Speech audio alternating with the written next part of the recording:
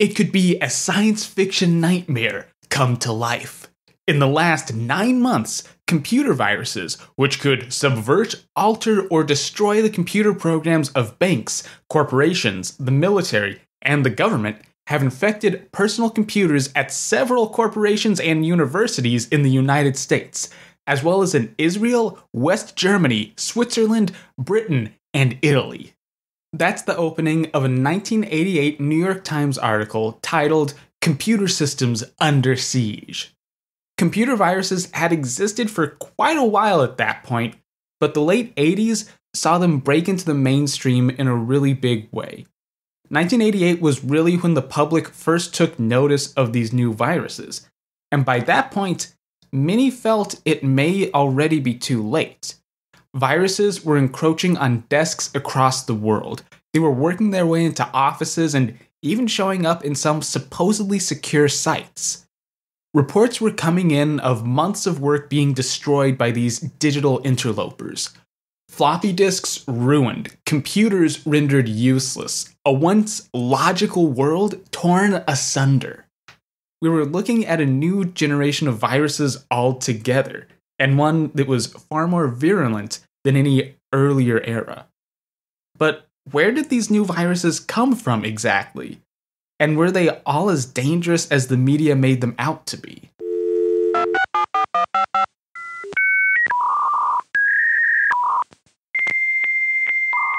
Welcome back to Advent of Computing. I'm your host, Sean Haas, and it's officially time for the podcast to start its annual Spook Month. For longtime listeners, you should know the drill, but if you're just joining us, then allow me to elaborate. I set aside every October on the show to cover spookier and scarier episodes in computing's history. In general, computers just aren't very scary, especially not on their own. They kind of don't do anything you don't expect. So I tend to cover topics that are more annoying or inextricable than truly frightening. It's really all just meant to be kind of fun. Now, in the past, we've looked at spam mail and spooky mainframe games, but the mainstay has to be computer viruses. If you haven't guessed from the title already, then we're starting up with episode 66, Viruses and the PC. As far as I'm concerned, computer viruses are a really good fit for this type of theme. They're frustrating, dangerous, and they do, in fact, live in a fully digital world. In the last 2 virus episodes, we looked at their really early roots. The term itself comes from a short story called The Scarred Man, written by Gregory Binford. A lot of early history here is more in the written word than in actual code. We've also looked at the first viruses to break out into the wider world, both on networks and early home computers. This time, we'll be doing much of the same, picking up in 1984. We're going to cover some theory, some practice, and look at a new generation of computer viruses. As absurd as it may sound, the overarching theme here is one of fun. Early computer viruses were written primarily for fun, to play pranks or just to really see what was possible. This is truly in line with the hacker ethic. These virus authors were using computers as a tool for expression and play, definitely not as weapons. That said, we are getting into dangerous territory here, so I guess we need a disclaimer somewhere around. Today, we're going to be looking at the first viruses that infected IBM PCs. Modern computers and a lot of modern operating systems have really strong ties to the PC era, for better or for worse. Some of the general attack vectors and vulnerabilities we're going to be talking about are still roughly applicable today, so I want to be 100% clear that this is a purely academic discussion meant for the purposes of education and entertainment. Most of this information is outdated, but still, it's adaptable. So please don't go around writing and releasing viruses. That's, one, not very cool, and depending on the outcome, it can be illegal. You can get in some hot water for that. I don't want listeners getting themselves in trouble over my fun computer history podcast. I would like to consider that Advent of Computing is a certain type of subversive media, but maybe not on the level of getting listeners arrested. Which brings us, perhaps naturally, to the other big theme that we're going to be addressing this episode: As more viruses started to appear, the powers that be started to get concerned. Some viruses start to have real-world consequences for those infected and for the virus's creators. We're in this transitionary period where outsiders get exposed to the in-joke that is the computer virus. Instead of laughing, they kind of don't get it. Worse, they consider viruses to be a major and malicious threat, which, to be fair, they are a threat. But we'll get up to that later. I think it's time to kick things off and get into our third annual discussion of computer viruses and all their spooky, fun, and dangerous glory. Now, who wants to talk a little bit about computer science?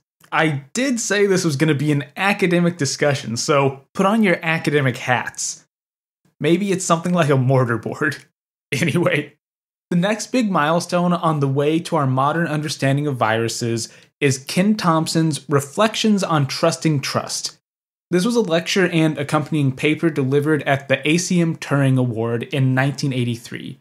That year, Ken Thompson and Dennis Ritchie were given this award for their development of Unix. But the dating gets a little bit weird here. The lecture was distributed as a printed article in 1984, so that's usually the year that's cited for On Trusting Trust. Also, just as an aside, I'd really recommend reading the paper for yourself. It's only 2 pages, and I really just like Thompson's writing style. It's a little dense due to the subject matter, but it's definitely worth your time if you're interested. On Trusting Trust is a pretty ambiguous title. The lecture is about the dangers of trusting other people's code.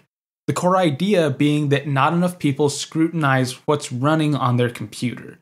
And I think that's a wonderful sentiment. We can probably all agree with that, especially as computers have become more and more complicated. Do you really know what's going on inside your computer? Can you really verify where a program or chunk of code came from? The answer is probably no, at least not offhand. I know I couldn't tell you without checking the exact version of the C compiler that I use and which server that binary file came from. I'd have to go look around, and even then, I'd have to put in extra work to verify that the binary on my hard drive is the same binary that I thought I downloaded. The point here is that humans are easy to trick. It's easy to just trust your computer or trust official-looking software. That complacency and trust is only natural, but that can be very dangerous if exploited. Remember, when it comes to computer systems, humans are often the weakest link. Now, to illustrate his point, Thompson describes a particularly insidious virus. Well, it's kind of a virus. He uses the term Trojan horse, as in a payload that's hidden inside a seemingly harmless package. Thompson builds up on this in stages, and I think that's probably the most reasonable way to tackle this beast. The stage 1 of his disaster scenario goes something like this. Quote, "In college, before video games, we would amuse ourselves by posing programming exercises. One of the favorites was to write the shortest self-replicating program. Since this is an exercise divorced from reality, the usual vehicle was Fortran. Actually, Fortran was the language of choice for the same reason that three-legged races are popular." End quote. So there you have it from one of the all-time greats. Video games are, in fact, the problem. All joking aside, what Ken is describing here is sometimes known as a quine. It's just a fun little program that prints out itself. But there are a few other words you could use to describe this type of software. The 2 terms that I want to pluck out are self-replicating code and generative programming. The first one here is simple. We've run into this before. Self-replicating code is just the classic dressed-up name for a type of virus. Specifically, this is the really old-school form of viruses. The first description of a virus, all the way back in The Scarred Man, is a self-replicating program. This is also the kind of thing described by von Neumann's paper on automata. However you cut it, this means a program that can make a copy of itself. It could be for fun, but this technique can also be used to make a more spreadable type of software. That latter term that I used may sound a little strange at first, but it's something that anyone who's programmed should be familiar with. A generative program is just a program that outputs another program, but this term isn't really used to describe viruses. It's specific to a more useful kind of program, a compiler. I'm bringing this up to point out that, at least in practice, a virus can act in a very similar manner to another more innocuous program. In their earliest incarnations, viruses were basically just programs that, when run, would output another program. By the book, that's what a compiler does. The key difference is that for viruses, they tend to output themselves or something similar to themselves, whereas a compiler is always outputting something new. Here's where some wheels should start turning. Where would be the best place to hide malicious code, specifically a generative program or a self-replicating program? Obviously, it would be suspicious if a program that's normally not generative or self-replicating started outputting new programs. That's a big red flag. If your spreadsheet program all of a sudden starts saving exe files, then something's probably gone very wrong.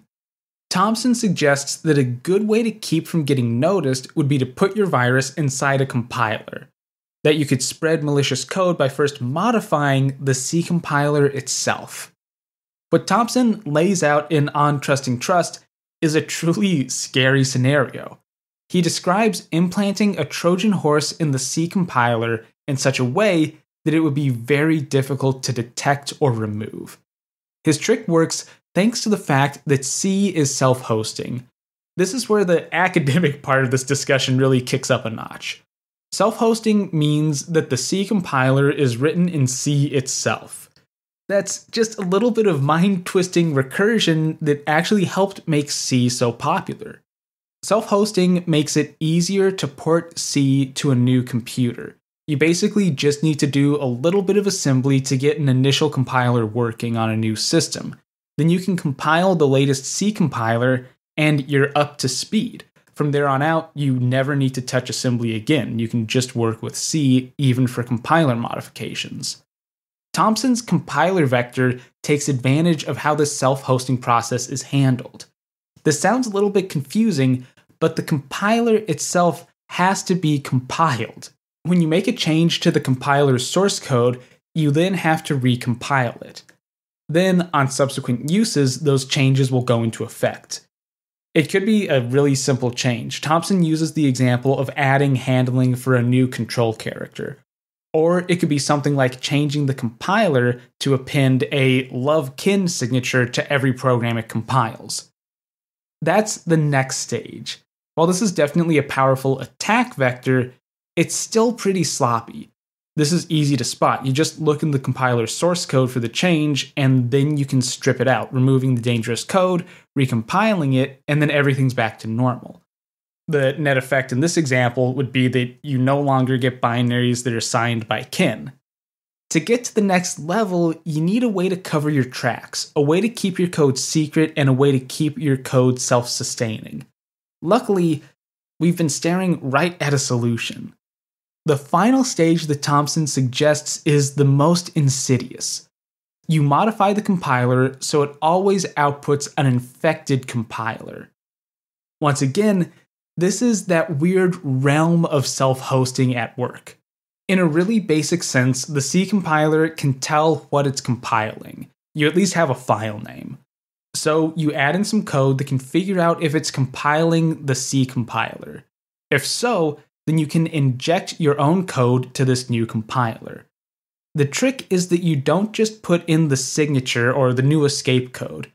To make the virus self-perpetuating, you add in the code for detecting when the compiler is being compiled, and then the code for injecting your new payload. The result here is that whenever someone goes to recompile the C compiler, your new Trojan is added into the code. This means that your tampering is really hard to uncover, and it's much harder to remove. The only way to really remove these modifications would be to get a totally fresh compiler from an uninfected system. You have to start from scratch. This could very much ruin a computer, at least software-wise. We can break this all down to two main parts.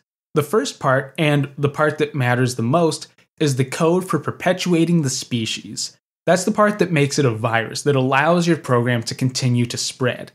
The second part is what I've referred to as the payload, the actual code that you want to secretly implant. The example I've gone with so far, the Love-Kin signature, is on the fun side of things, but Thompson describes a more realistic option. Quote, "The actual bug I planted in the compiler would match code in the Unix login command. The replacement code would miscompile the login command so that it would accept either the intended encrypted password or a particular known password." End quote.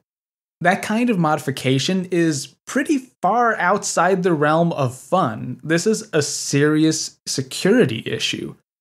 By modifying the C compiler to implant a backdoor in the login command, you could give yourself access to root. That's the administrative account under Unix. It's the keys to the kingdom, so to speak. In total, Thompson is laying out a road to our digital doom. That said, this isn't a particularly practical route. For this nightmare scenario to occur, the attacker already needs a certain level of access. They need to be able to place the original modified C compiler on a disk somewhere. Ideally, you would want to go to some upstream location that people copy binaries or code from. That way, you could get maximum spread. But for that to happen, you need a certain level of trust. I can't just walk into some server room at Bell Labs, hand them a floppy, and say, "Hey, I made that patch you wanted." That disk would, at least hopefully, get thrown straight in the trash. Someone like Ken Thompson would have much better luck getting a change into the Unix codebase. At least, he would have at certain points in the development of Unix. The difference between me and Ken is the level of trust that Bell Labs has in him. That kind of trust can be exploited. Trust also factors in on the user side of things. Infecting a compiler is so devious because, like I keep mentioning, it's a program you usually trust. It's a good mix of important and complicated. While basically all programmers end up using a compiler at some point, very few actually know how compilers work. I mean, I don't know enough about the C compiler to spot the kind of irregularities that Thompson's Trojan would introduce. I'd wager that very few people actually do. Once again, we get back to the human being the weakest link. Now, I want to point out something that's kind of easy to miss in On Trusting Trust. You see, there are a few implicit assumptions about the target system here. The easy one is that Thompson is talking about very specifically Unix, but let's sweep that under the rug for now. The attack described, infecting a compiler that then infects the login program, is still a very specific target. For this to all work, you need a computer system that relies on persistent storage. By this I mean a computer that has some type of long-term rewritable storage that all programs are loaded from, something like a hard drive or a floppy drive. Ideally, you need a computer that boots off storage. This sounds basic, but let's think about the context here. On Trusting Trust is delivered in 1983. In the world of mainframes and mini-computers, hard drive storage was just the norm. You basically need a hard drive, or in some cases a good-sized floppy drive, to run Unix. The system is all about files. Unix boots from this kind of persistent storage. When the computer starts up, it grabs an initial boot program from disk, then hands it control. Over in the world of home computing, we have a slightly different status quo. Up until 1981 or so, most computers booted straight into programs burned into read-only memory. I'm talking about things like Apple IIs, Commodore VIC-20s, TRS-80s, those kinds of microcomputer systems. You turn on the computer and it starts running a program in ROM. You can load up other programs from tape or floppy disk, but in general, that part happens second. These early microcomputers just aren't relying on piles of files in the same way that a Unix computer does. There are fewer places to hide stuff on these smaller machines. That starts to change around the release of the IBM PC. In 1983, IBM released their XT, basically a PC with an internal hard drive. We're looking at this transitionary period. At least in certain ways, home computers are moving towards the complexity of larger systems. Disks are becoming more central to these types of computers, and disks are increasingly holding lots of files. This change would inadvertently start to open up the floodgates for future viruses. So far, we've been dealing with pretty cut and dry information, all verifiable, all very specific. That's about to change. It's time to enter into more murky waters. And let's start with a lovely little reading. Quote, "In the late spring of 1988, Froma Joslau, a reporter for the Providence Journal-Bulletin of Providence, Rhode Island, booted a disk containing the last 6 months of her work product, including the notes for the article she intended to write. After writing the article, she entered print, but the screen came up blank, then displayed the following advertising message on her computer monitor. Welcome to the dungeon. Copyright 1986, Bazit and Amjad PVT Limited. Brain Computer Services. Address and telephone in Lahore, Pakistan redacted. Beware of this virus. Contact us for vaccination." End quote. That's from a 1989 report on computer viruses compiled at Harvard. The paper, Rogue Computer Programs, is one of these pieces that has an agenda. A lot of coverage of viruses, especially early on, has this kind of spin to it. They present viruses as a new and scary threat that target helpless victims, and do so indiscriminately.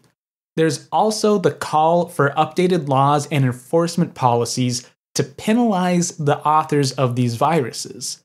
To top that all off, this early coverage also tends to be filled with inaccuracies.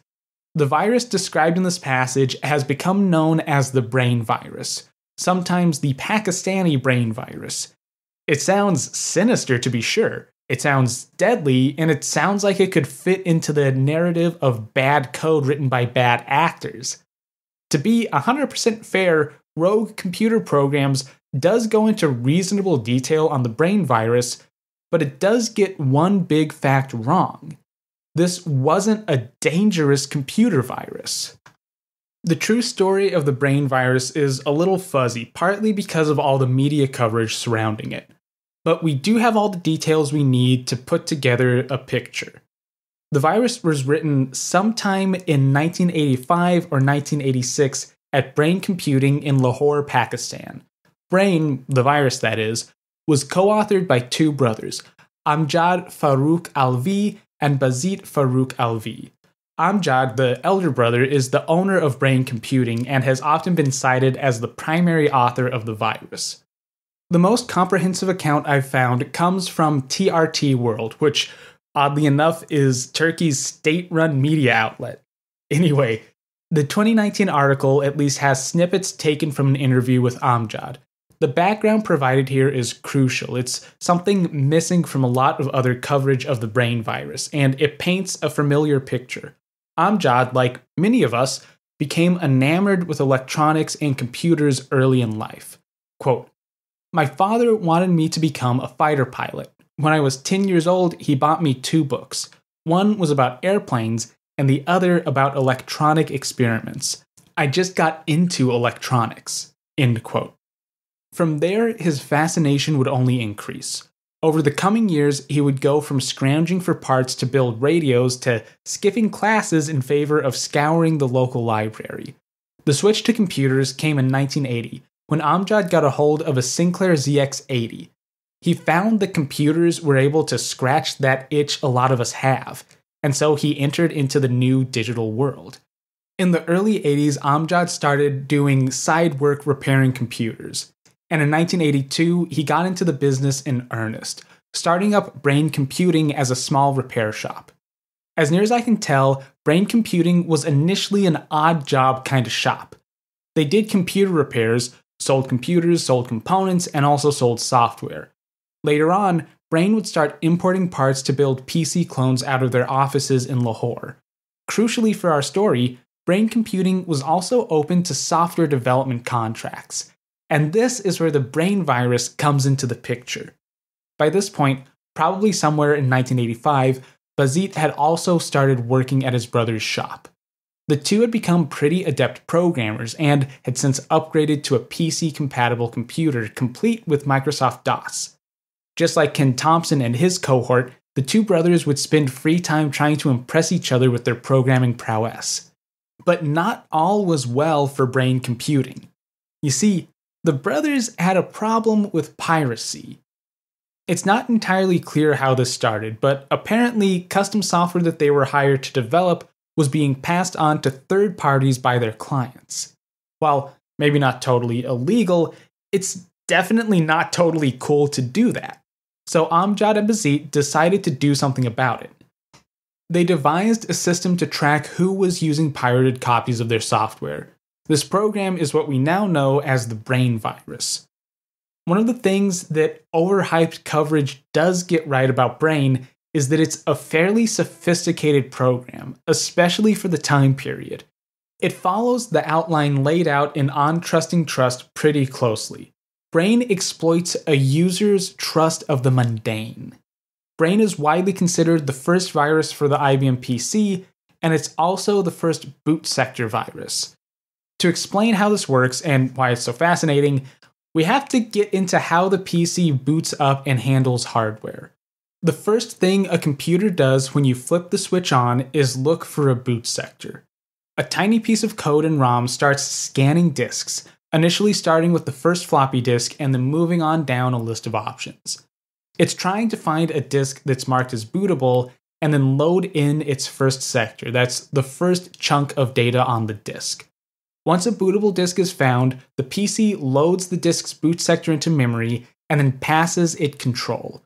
From there, the program stored in that boot sector handles bringing up the rest of the system. This usually means loading up and starting key parts of DOS or whatever operating system you happen to be running. This type of boot procedure offers a lot of advantages over older ROM-based computers. If you need to upgrade to a new operating system, you can just swap out a floppy disk. You can, at least in general, have larger, more complicated operating systems because you have more space to store their code.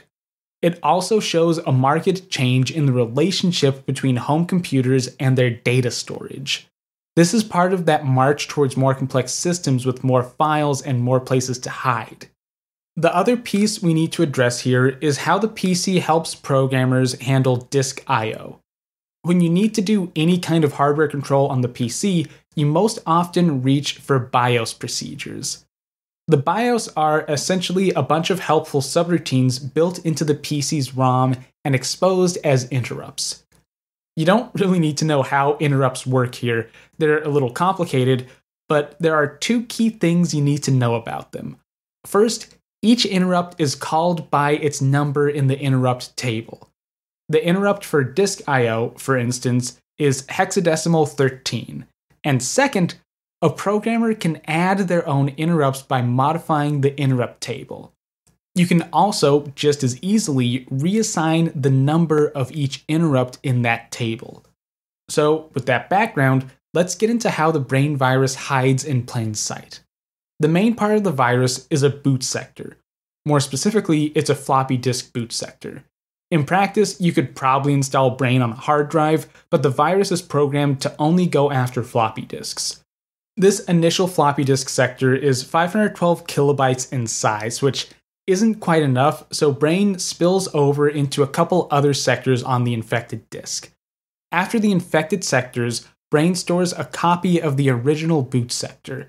That will come into play later, so just keep in mind that Brain makes a tiny backup of your old boot setup. When you turn on a PC, it starts loading the boot sector. So if you're booting from an infected disk, you go directly into the Brain virus's code. This is crucial because it means that the moment you turn on your computer, Brain is in control. That lets the virus pull some pretty sick tricks to keep itself hidden. Once Brain is running, it makes some changes to the PC's interrupt table. It rearranges the table so that interrupt 13, the old disk handling interrupt, is changed to interrupt number 6D, This preserves the computer's normal disk I/O routines, but it leaves a slot open inside the table. Brain then defines its own interrupt 13. This means that anytime a program on an infected computer tries to access a disk, their request is first routed through the Brain virus's special disk handler. After the interrupts get shuffled around, Brain loads up and then passes control to a copy of your original boot sector. Your computer then continues to boot normally. The boot process keeps Brain hidden during normal operation. You just wouldn't notice anything out of the ordinary. The other interesting outcome of this process is that once the operating system starts booting, Brain is no longer running. Interrupt routines are just chunks of inert code somewhere in memory waiting to be called up. So, for the most part, Brain will not impact your computer's performance. It just sits and it waits. And this is where we get into the really tricky part. For many operations, the Brain virus just passes disk requests off to the original I/O routines. That's why it's renamed them. If you're just writing to a disk, Brain doesn't really care. Same if you're reading from a hard disk or even the second floppy disk. Brain will only take action once you try to read from the computer's first floppy disk. Brain is trying to be really selective about what it touches so it doesn't cause problems. You can find copies of the Brain source code online, so at least if you know a lot of assembly language, then you can follow along to see how the process works. You go to read from your first floppy disk, also known as the A drive under DOS, and Brain intercepts the request. Now in control, the virus reads in the boot sector of the floppy disk and checks if that disk is infected. If not, then Brain installs a copy of itself onto this new disk. That's how the virus is spread. In most cases, that's all Brain actually does. But it has one other trick up its sleeve. You see, Brain actively works to hide itself. If you try to read the boot sector off an infected disk, Brain will change around your request a little. Instead of passing you back the Brain boot sector, it will load up a copy of your original disk's boot sector. So there's no easy way to find Brain if you're already infected. That said, there are 3 symptoms that show you may be infected by the Brain virus. If you answer yes to any of these symptoms, then you may want to consult your computer doctor. First, Brain will rename every disk it infects. In the FAT12 file system, that's the file system used by floppy disks at the time, each disk has a label field. During the infection process, the virus will rename the label field to read copyright Brain. Second symptom, reads from your A drive will be ever so slightly slower. Every time you read from the first floppy drive, Brain has to load in the disk's boot sector to check if it's been infected. The actual writes used to infect the disk only happen once, but every read you make has an extra sector tacked onto the beginning of the process. That could be hard to notice in practice, but it is there. And the third symptom, perhaps the most interesting on the list, is that an infected disk will have a number of so-called bad sectors. In the FAT file system, you can mark sectors as unused, used, reserved, or bad. The first options here are pretty self-explanatory, and reserved is usually just used to mark sectors that are for some special purpose. Bad sectors are marked so that software won't try to read or write those sectors. The reasoning for the bad label is pretty simple. Floppy disks can wear out or get damaged. Marking sectors as bad lets you try to work around them and hopefully transfer data to a fresh disk before your disk goes fully bad. Some disk utilities or DOS tools can scan disks and mark faulty sectors, but in practice, all you have to do is flip around a few bits in the FAT data structure. Like I mentioned earlier, the Brain virus takes up more than just the boot sector. It needs a few other sectors to store itself. To stay safe, it marks those sectors as bad. That way no one tries to read them or write over them. This isn't as powerful as Brain's active deterrence to reading the boot sector, but it still helps keep things on the down low. So if you made a survey of infected disks, it would look like they were all slightly damaged. Maybe this led some to believe that Brain was actually damaging floppy disks. all things considered, the brain virus is a pretty mundane intruder, despite how scary the name sounds. As with many other early viruses, Brain is a fastidious kind of beast. It will only infect floppy disks. It preserves the boot sector so your machine keeps functioning normally. And it doesn't really do much with its access to your computer. The only real malicious part is it leaves that scary "Welcome to the dungeon" message. But in normal operation, you'll never see that. That message is stored inside the boot sector. You normally don't look at your boot sector. And like I keep saying, if you're on an infected computer, Brain prevents you from even seeing that. So there have to be some really special circumstances to even see the "Welcome to the dungeon" message. But that leaves us with a strange position here. If Brain is so mundane, then why did it cause a scare? And what should we make of the story from the Providence Journal Bulletin? Well, this is where we get into some issues. You see, there's a lot of mythologizing around the brain virus, and I think that's pretty understandable. When the virus hit the scene, it was the first of its kind. The idea of a virus outbreak on the PC was totally new, and that made it pretty scary. Because of that, the actual history around the virus has been sensationalized, and that process started as early as 1988. The issue for us is that it makes getting the truth of the matter a little more tricky. The official story from Amjad and Bazit is that the virus first spread within Pakistan as people illegally shared software written by Brain Computing.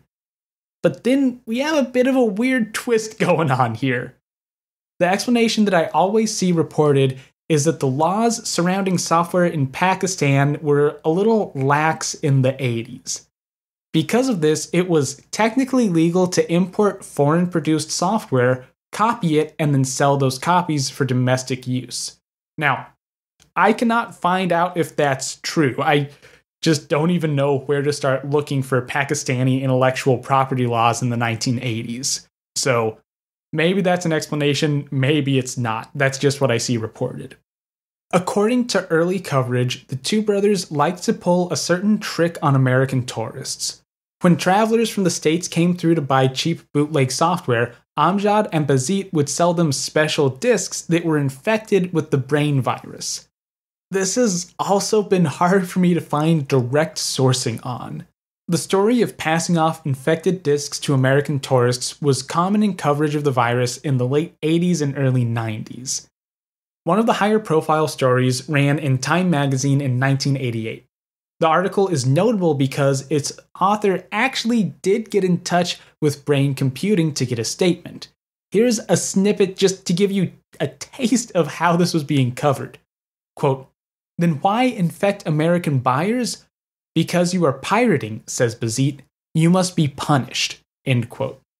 The actual article itself was titled after that quote. Simply, "You must be punished." Once again, just like the Harvard virus report, Time is framing the brain virus as an evil program written by evil actors in order to spread destruction. But as near as I can tell, the whole piracy story is actually true. I was able to track down an archive of Brain Computing's own website thanks to the Wayback Machine.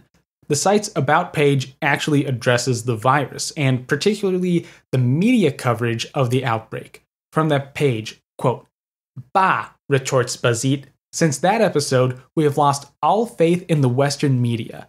They quoted us out of context, put words in our mouths, and did just about everything that you would expect from a cheap local publication run by one's own arch-rival.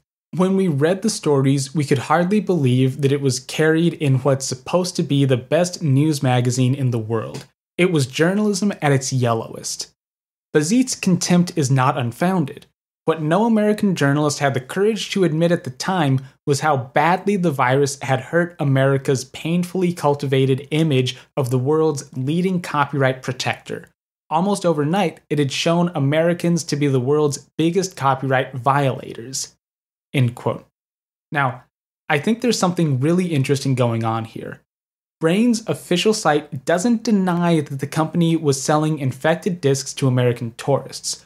Far from it. The site does reference the virus traveling via piracy. They don't come out and expressly say, yeah, we were giving tourists infected discs, but I think that's close enough to lend the narrative credibility. What I really like is that even the virus's authors are addressing how the media has overhyped the brain virus. I'm also pretty sure that Bazit is referencing the specific coverage in Time, since he was interviewed for that piece and the journalist chose to put the most scary sounding quote as the title. But that still leaves the question, was the brain virus actually destroying data? The Providence Journal Bulletin story is corroborated in a number of newspapers and magazine articles from the time. There are also reports floating around in the same period of 1988 or so that the brain virus was spreading and destroying discs at colleges and some other newspapers.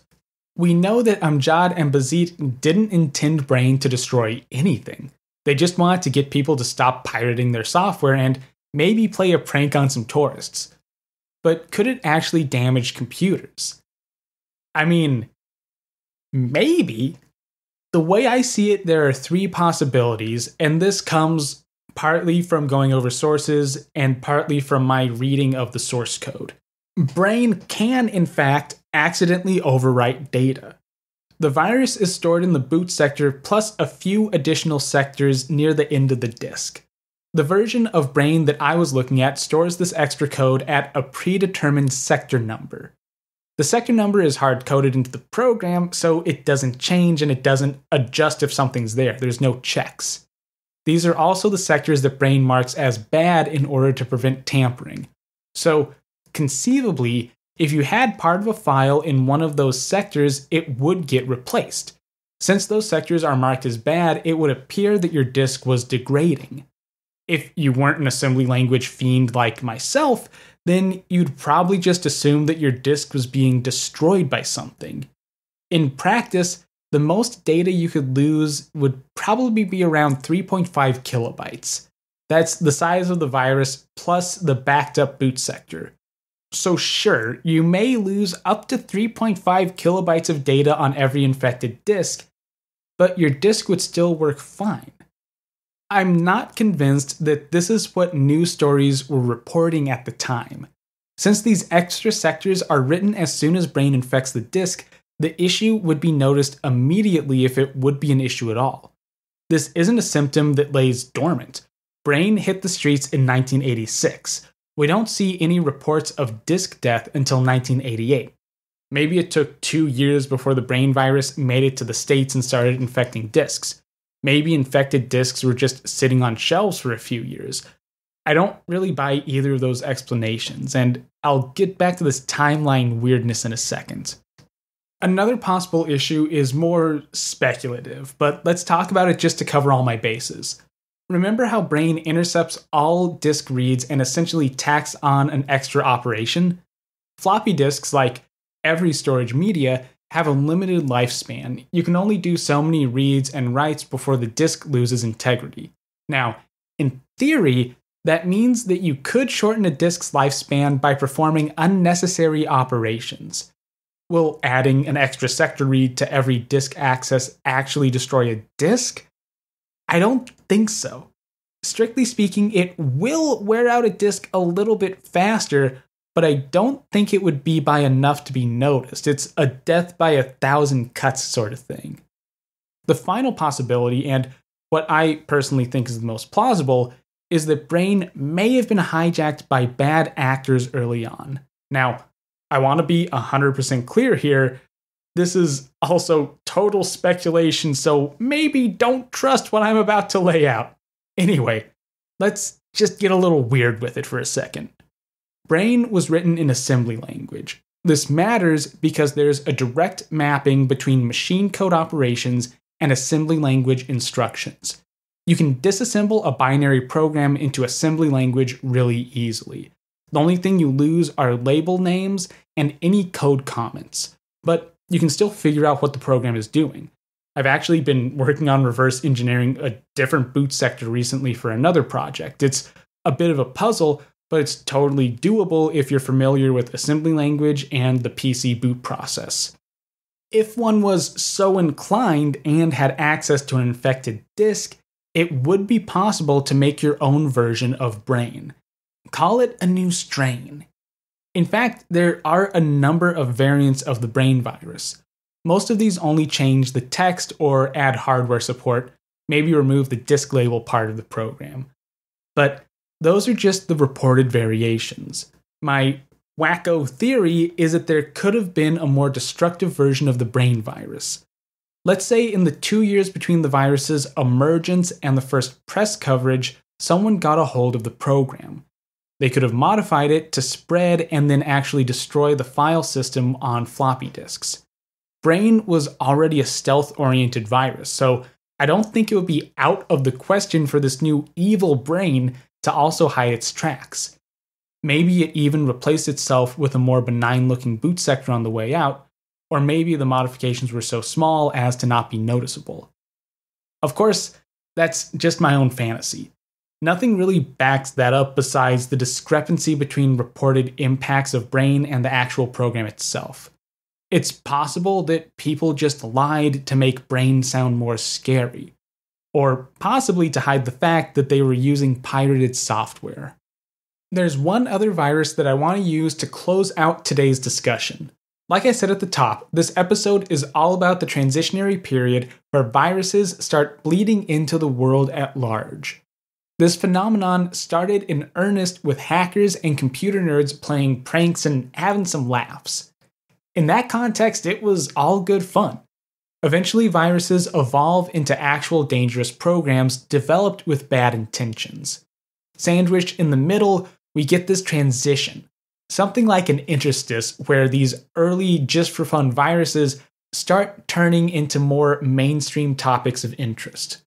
I've marked that out kind of in my head in this episode as 1984 to 1988, basically between On Trusting Trust and the first press coverage of the Brain virus. There are a handful of viruses that fall into this time period. Brain is a notable example because it was the first virus to really sink its teeth into IBM PCs. It's a technically dazzling virus, especially for the time, but it wasn't meant as a tech demo. It was meant for laughs. The last virus I want to cover this episode is called Virdim, literally shorthand for virus demo. Written in 1986, the same year Brain was unleashed, Virdim was very much meant as a technical demonstration. It also serves as a wonderful example of the paranoia around viruses. You see, not only was the source code for Virdim widely available, but its author published an entire book on viruses. That includes their history, theory, and how to make your very own.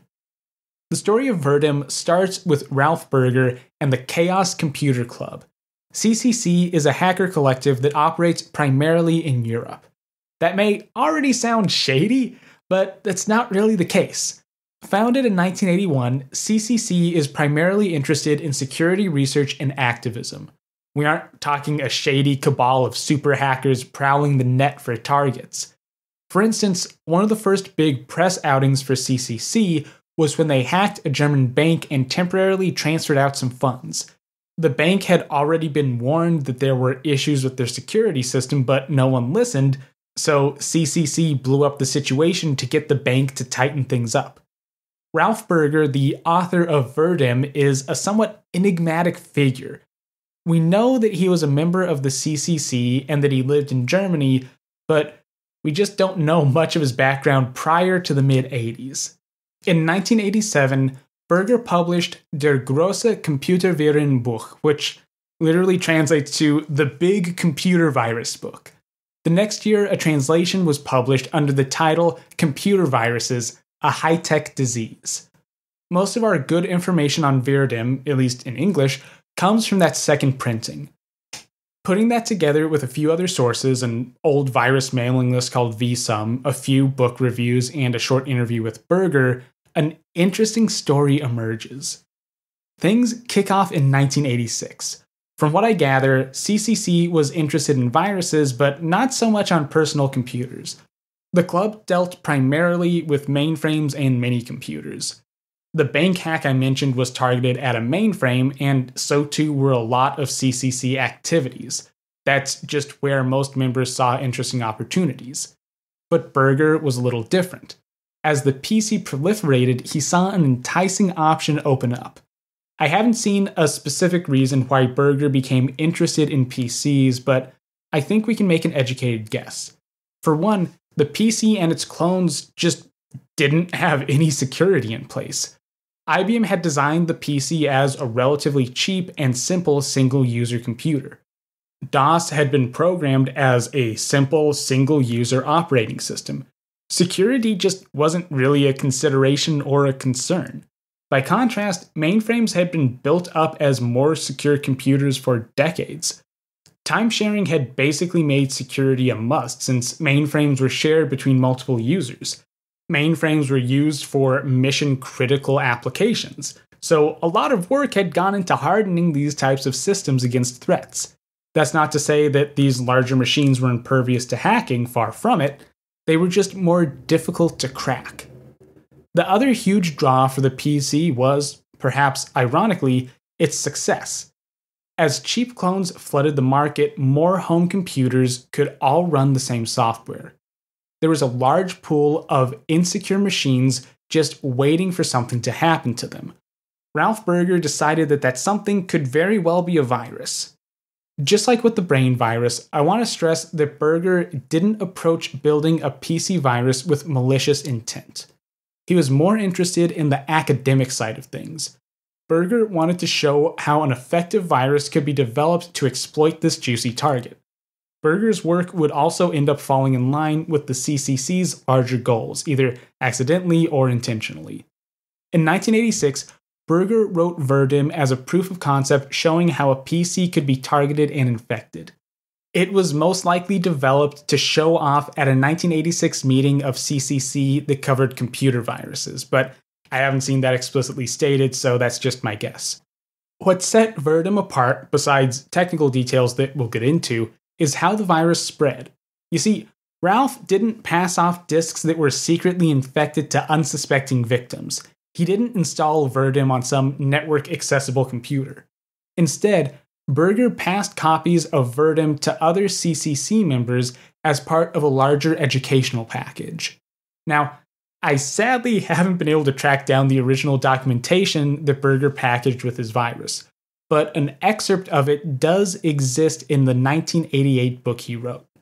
Here's the beginning of those docs, basically the mission statement for this program. Quote, "The Verdim.com program contained on this disk is a program for demonstrating computer viruses. Please note the comments for working with computer viruses in this document before starting the program. Otherwise, it could lead to an unintentional spread of the computer virus. Verdim.com was developed to give all Microsoft DOS users the chance to work with computer viruses without the dangers of uncontrolled virus attack. It shows how helpless a computer user is against computer viruses if he doesn't take appropriate security precautions." End quote. Ooh, that sounds very malicious, right? Like with earlier CCC operations, Verdim was all about education, exploration, and activism. That second part, the exploratory nature, was shared with a lot of other early viruses. But the educational angle here is a little new, at least outside of formal academics. Sure, On Trusting Trust is something like an academic treatise on computer viruses, but it lacks a level of specifics. The last time we covered viruses here on the show, we spent a lot of time talking about Fred Cohen's work. He was really one of the first to take an academic approach to the topic. But the key difference here is that Burger was dealing in the fine-grained specifics of how to build a virus, how it can be dangerous, and how it can be thwarted. And it all came complete with annotated source code. So I guess we should get into what Verdim itself actually did. For this, we need to talk a little bit about how DOS works. Simply put, DOS is the most basic operating system possible. It just lets you load and run executable files from disk. That's about it. These executables, at least initially, were all COM formatted files. Once again, this is the most basic of the basic. COM files are just big chunks of executable machine code. When you start a program, DOS loads the proper COM file into memory and then just jumps to the loaded program. There's no security, no checks, no balances. It just runs a binary. Verdum works by infecting these simple COM files, and it does so in a very specific way. When the virus is first executed on a fresh system, it looks for a target, starting with the second uninfected COM file in the A drive. Verdum starts with the second file because the first one's usually command.com, which is core to the functioning of a DOS install, so that just wouldn't be fair. Once a suitable candidate is found, Verdum sets to work infecting the file. The virus starts by appending the first few kilobytes of the target COM file to the end of the executable. This saves the original program and makes room for the virus's payload. Into this newly empty spot, Verdum places a copy of itself. When you run a file that's been infected by Verdum, it does two things. First, it carries out the infection procedure I just outlined. That's the whole self-replicating part of this virus. Then it plays a fun number guessing game with you. And yeah, I'm dead serious. That's what the virus actually does. That's the malicious payload. Verdum prints out some identifying information about the virus, including Ralph Berger's telephone number. Then it asks you to guess a number between 0 and X. Every time Verdum infects a new file, that X value is incremented up to a maximum of 9. So earlier games are easier. If you guess correctly, then Verdum does a quick memory shuffle to rebuild your original program, and then you can continue your day. If you guess wrong, the program ends and you're kicked back to the DOS prompt. Some of the inner workings of Verdum should sound familiar. Just like the brain virus, Verdum is careful not to actually trash anything. Your program remains intact, just with slight modifications. But the specifics are more interesting. Infecting executable files is a really smart vector, in part because there's so many COM files in a standard DOS install. That means you have a whole lot of places to hide your virus. That also makes Verdum pretty hard to get rid of without specialized tools. Brain can be blown away by wiping the boot sector on a disk. DOS even has a command to do just that. But to remove Verdum, you would have to have a very specific check, and you'd then have to very specifically manipulate every COM file on a floppy disk. That takes custom code. We don't have a whole lot of information on the early period of Verdum's existence. We know it was passed around at CCC, and Berger would send a copy of it to anyone who asked. The next big part of our story takes place with the 1987 publication and 88 translation of Computer Viruses: A High-Tech Disease. And I gotta say, this book was released to some of the most angry reviews I've ever seen. The big stumbling block was that a high-tech disease contained, well, the source code for a number of demonstration viruses. Just for example, from a review written for Virus Information Service by Jim Bates, quote, "It is well past time that international legislation was formulated to make such activity a criminal offense. The most well-known of Berger's demos is his Verdum virus mentioned in the book. Fortunately, this is poorly written and contains bugs, so that acolytes will need to disassemble and debug these programs before they can advance their own modifications. However, this will undoubtedly be done, and new viruses can be expected to use some of the techniques used in Verdum and other demo virus code." End quote. The number of book reviews that call for criminal charges has to be a short list. Berger is definitely in some rarefied air. Verdum's source wasn't included directly in A High-Tech Disease, but the virus is discussed at length. Further, Berger provides a mailing address so readers can request copies of Verdum for themselves. But that's only part of this book. There's a lot more on offer. All things considered, A High-Tech Disease is a really thoughtful and thorough discussion of computer viruses. Details on virus development only make up part of the book. The rest of the text covers the history of this type of spreading software, the risk that viruses pose, and possible mitigation strategies. As far as I'm concerned, it's a much better response than we saw from Harvard. This 87-88 time period was just when viruses were entering the mainstream consciousness. Berger was offering a fantastic resource on the subject for those new to the concept. At least it was more well-researched than a certain Time magazine article. Berger opens things up in what I think is the best possible way. It summarizes the pattern we've been grappling with this whole episode. Quote, "Yet this book may also be a disturbing book. It raises questions about new ways of programming. Computer viruses offer a unique approach to programming which is just waiting to be expanded upon by young, interested programmers." End quote. A high-tech disease recognizes that, yeah, viruses are scary. They're disturbing. They're a new kind of program, at least when it comes to home computers. They're dangerous and they have to be handled carefully. But on the flip side, they're also fascinating. Young and interested programmers were indeed drawn to viruses. In a lot of ways, early computer viruses exemplify the hacker ethic that enthralls a lot of young programmers. It's a program with a motive force all its own, and if written responsibly, the code can even have a bit of a laugh to it.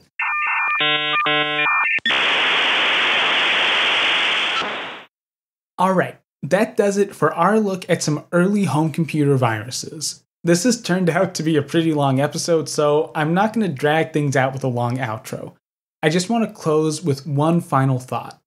The success of viruses in the latter part of the 1980s was only possible thanks to the success of the IBM PC. In that first half of the decade, Bill Gates would state the goal of, quote, "a computer on every desk and in every home," as central to his dogma. With the spread of the PC and its clones, that became a reality, and it happened quickly. This has led to a type of digital monoculture. The same systems are on every desk around the world. While the sheer level of compatibility has been a boon for the industry, it has also made large-scale virus outbreaks possible. The brain virus couldn't have spread from Pakistan to America if the PC wasn't a worldwide power. And Verdum wouldn't have been scary. Berger wouldn't have had calls for his arrest if PCs weren't everywhere. Thanks for listening to Advent of Computing. I'll be back in 2 weeks' time with another piece of computing's past. And hey, if you like the show, there are now a few ways you can support it. If you know someone else who'd be interested, then why not take a minute to share the show with them? You can also rate and review on Apple Podcasts. And if you want to be a super fan, then you can support the show through Advent of Computing merch or signing up as a patron on Patreon. Patrons get early access to episodes, polls for the direction of the show, and assorted bonus content. Right now I have a new episode up on Turing's Delilah voice encryption machine, so if you want to catch that, head over and sign up. You can find links to everything on my website, adventofcomputing.com. And if you have any comments or suggestions for a future episode, then go ahead and shoot me a tweet. I'm at adventofcomp on Twitter. And as always, have a great rest of your day.